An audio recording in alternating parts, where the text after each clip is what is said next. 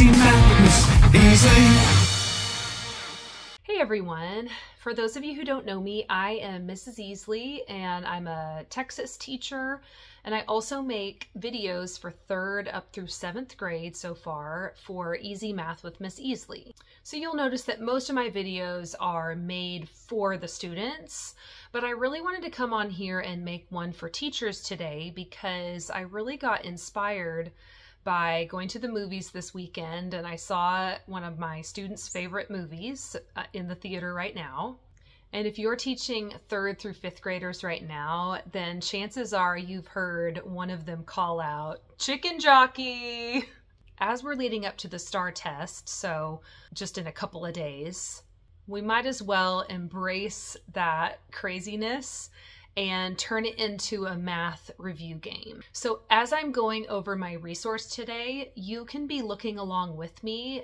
I've linked the 3rd, 4th, and 5th grade review games that I created down in the description. Okay, so I've pulled up my Chicken Jockey 3rd grade review game because that's what I'm teaching this year. But you can feel free to look at the 4th or 5th grade video as well. I just thought this would be a good thing to start with.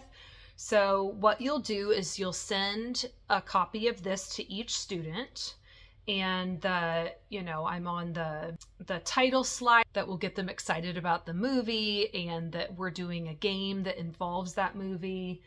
And then they'll look at the directions on slide 2.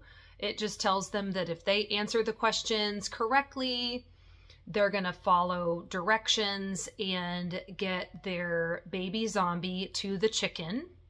And that's what a chicken jockey is. So if you haven't seen the movie, when the baby zombie gets on the chicken, the main character yells out, "Chicken jockey!"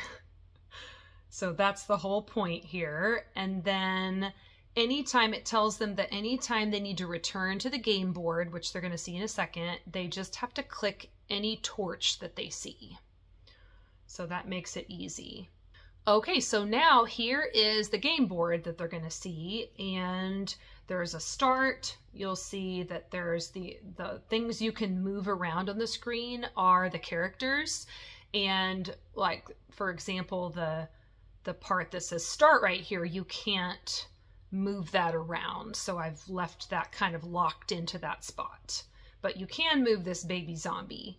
So, and it makes it pretty user-friendly for them because what I do is after each question, I tell them what to do with the character. So if they're just following those directions, it's really easy for them to do. And then down at the bottom, it says click the questions above, start with 1. So let's try that. So they would click 1. Everything on here is a button. If they have any trouble, like if they're clicking on the actual number 1, they might be thinking, oh, this isn't a button, but you can just tell them to click away from it and then click not right on the number, but close to it.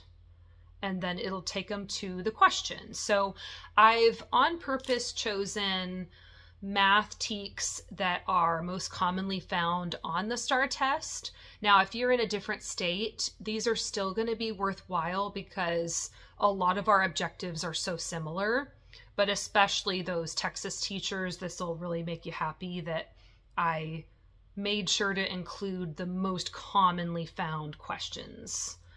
So they'll answer, so let's just show you this one. So for example, the answer is this 3rd choice, and these are all buttons.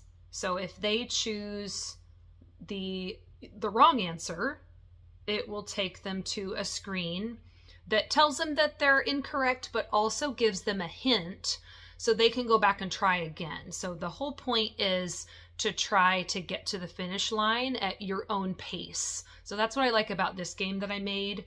They're kind of just competing with themselves.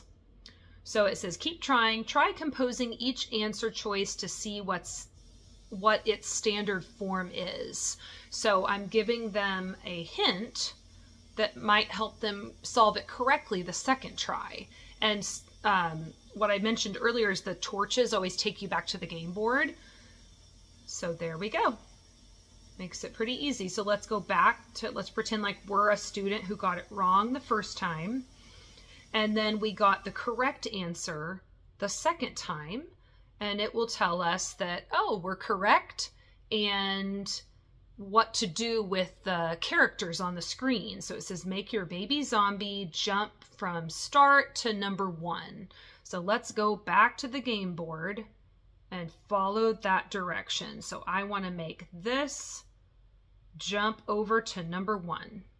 All right, so that's the end of my screen recording, and I hope that you find this useful and that your students enjoy it, and that you are like me and you're just going to embrace the craziness of this movie and the quotes that come with it, and just have fun with your students right before the STAAR test.